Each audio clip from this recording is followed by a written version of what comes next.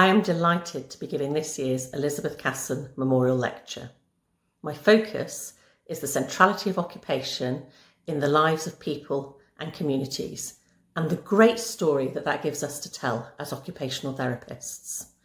Using Elizabeth Casson and the Elizabeth Cassons that live amongst us today as our inspiration, I will explore how we can use the tools of the social age to create a social movement.